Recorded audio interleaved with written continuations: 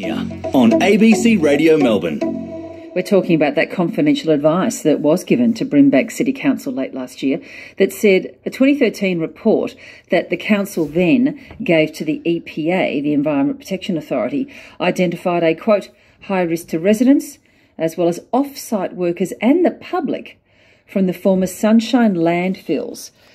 That area and those landfills contained radioactive materials, no less, solvents, paints, oils, acids, poisons, manure and other household and industrial waste.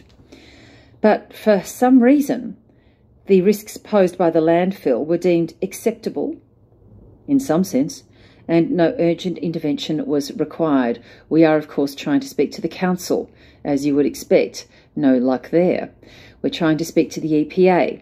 No luck so far, but we do hope that the EPA, as the responsible corporate watchdog that it is and responsible authority there, and the great work that I know that they're capable of doing, that they step up this morning and speak to you and explain to the public about how that logic and that reasoning was made. John Girardi is a Brimbank resident and part of a community group with long-held concerns about this issue, and he's on the line. John, good morning. Good morning, Virginia. Were you surprised to learn that as far back as 2013, this high risk was well known? Yeah, it was a little bit of a shock to me and a little bit of a shock to those in the community that have just heard about this. People have been buying into that area and there's been no disclosure from the council about the risks involved in purchasing properties in that area. So this has just come out now, and there's obviously, as you can imagine, a lot of anger in the community about this issue. A lot of anger. Has there been? I know you're part of a community group and you chat online and gather your resources there. Has there been much discussion between you in the hours since this story broke? Yeah, so I run the Brimbank Community Facebook page, and yes, there's been a lot of discussion on the Facebook page. This story was broken a little bit earlier this week by the Star newspaper. They reported it on Tuesday, and since then, and then again today, it's become obviously a bigger story now that the Age has picked up on it. So there's been a lot of debate, a lot of discussion, and a lot of anger that the council has known about this for many years. Residents are buying into the area, buying properties that are on top of a tip, and that they weren't notified. So, and then the council put out a press release, I think in February 18th, saying that there was a tip there, but not disclosing what type of tip it was. So it wasn't just a regular tip. There's like 11 years of continuous dumping of toxic waste from, I think it was 1967 to 1978, that toxic waste, radioactive waste, was dumped in that area. So people have been buying into this area with properties that are on top of this former toxic waste dump. And if you look at the reports, they had pits, like 7 large pits, some of them 21 metres deep, filled with this toxic waste. Mm.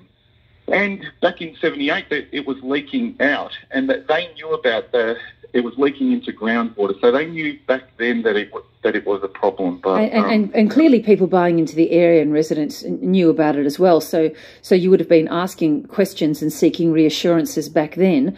Were people who bought into the area, were they given assurances? Yeah, from my understanding, so despite the fact that in the... Sorry, just answer that question, then we'll get on to your understanding. Yeah, were they given assurances? Yeah, from my understanding, yes. Yes. So were they given written assurances? Were there emails from the council saying, yep, all's well? I'm not sure about that, Virginia. So okay. I'm not sure. Look, if you established that as part of your group, do let us know, because I think that's a very interesting paper trail that needs to be followed up. But clearly, as we've been discussing, the issue well known in the area, and I imagine those people buying in must have nonetheless had some misgivings, did they? Yeah, well, I'm not sure. I believe some of them didn't even know that there was a toxic dump there. So some people buying into there just didn't know. Now, I know the issue affects about 69 residential and 6 industrial properties in St Albans. It includes a community association, there's the Carrington Drive Reserve and the Sunshine Energy Park. The Western Ring Road is built over the top of the site, and the train line that the state government's planning to use as the airport link runs alongside it. So it's that entire sort of large area there that I've described. That's a very complex mix of uses that now is potentially in an unhealthy zone. Yeah, and there's question marks about what happens from now. Is the council going to acquire those properties? There's discussion about that. And why have they left it till now? Well, look, the council says, and this is a key part of the story that you say was broken earlier in the week, the council says the toxic levels are very low. That's their phrase. Does that ease your concern? No, not because of the type of waste that was dumped there. And also it seems there's mixed messages coming out of council because they're talking about the fact that they may start buying up property. So why are they saying that if it is a low risk? So that bothers me, and I think that's bothering a lot of people in the community. Yeah, I think that's a fair observation. We've got some calls coming in, and if you're in this area or you know anything about the story and the issue and you'd like to join in this morning, please do. 1300 222 774. If there's any information you'd like to share with us off air, you can always email me directly, Trioli, that's TRIOLI, .virginia@abc.net.au, and I'm happy to keep your confidence if that's the need. So are you and other Brimbank residents, John Girardi, are you now trying to get some sort of council meeting or a formal meeting with the EPA and get some answers? Well, we've got a number of people going to attend the council meeting this next week, next Tuesday, where there's going to be questions asked at that meeting, and I think that's going to be an interesting meeting because there's a lot of people in the community that want answers to what happens from here. Good to talk to you this morning, John. We'll stay in touch with you and see what answers they manage to give you. Thanks so much. Thank you, Virginia.